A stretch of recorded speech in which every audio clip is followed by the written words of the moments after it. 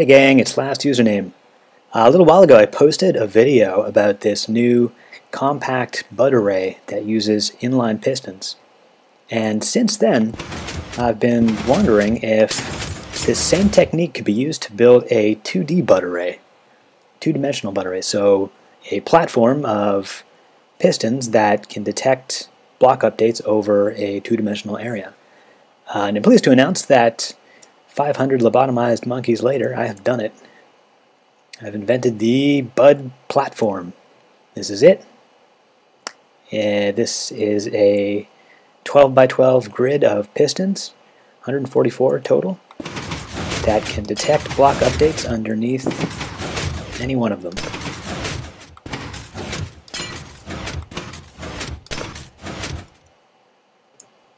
The machine does have to go over top of whatever you're detecting.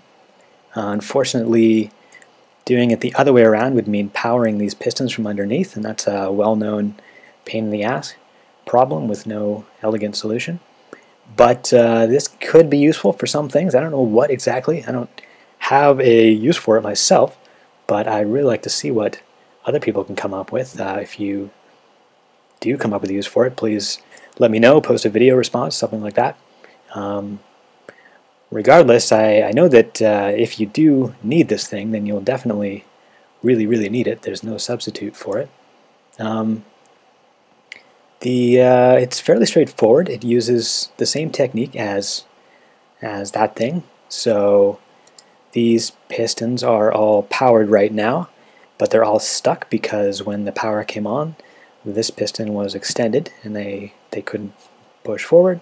So when they update, they will extend, and this was the tricky part, is detecting those pistons extending without getting in the way of these pistons pushing them back into place. And the way I did that was with these sticky pistons here. They get pushed over top of these powered blocks and then push these blocks up, which connect these repeaters to this wire, and that cycles the whole machine and resets everything.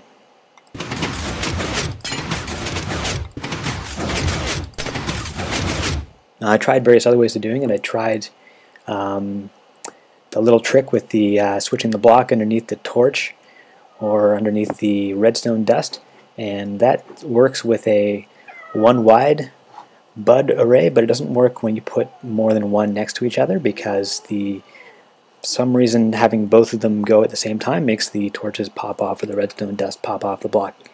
So this is the best I can come up with. It's not bad. Gets the job done. Let's see how to build it. So I'll just build one slice of the machine, and then I'll clone that 11 more times since all the slices are the same. This is the end bit of the slice, so get a good look at that. Note the obsidian there and there. Could also be furnaces, as long as it's a block that isn't pushable by pistons. Also note the sticky piston right here. That one right there. And to this you will add up to 12 blocks along here. 1, 2, 3, 4, 5, 6, 7, 8, 9, 10, 11, 12. And regular pistons underneath all of those.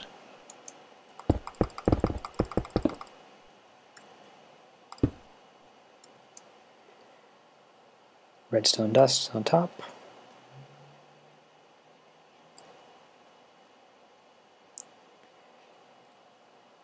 And now we're going to clone that.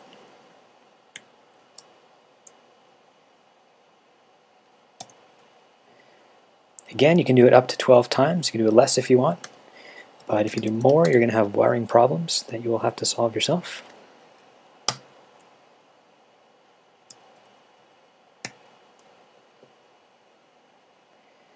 And now we just need to build the bits on the end, which go like this. This connects around here like this. There's a repeater there that's set to 3 ticks. It's very important. There's an arm that comes out here, approximately halfway into the middle of this platform. So since it's 12 long, we're going to do 1, 2, 3, 4, 5, 6. And put dust along here. And a repeater right there. Do the same thing on the other side. 1, 2, 3, 4, 5, 6.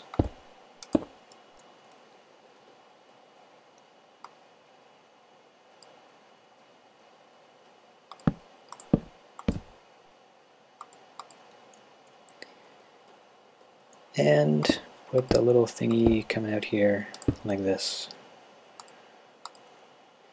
Torch right there.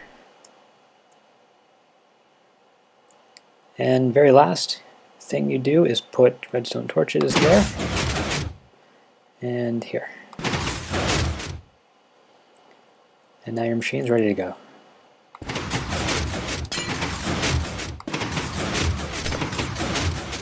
Simple. In retrospect, the monkey lobotomies may not have been strictly necessary. But I'm sure they're happy to have sacrificed themselves for fake science. I'm Last Username. Enjoy your Bud platform.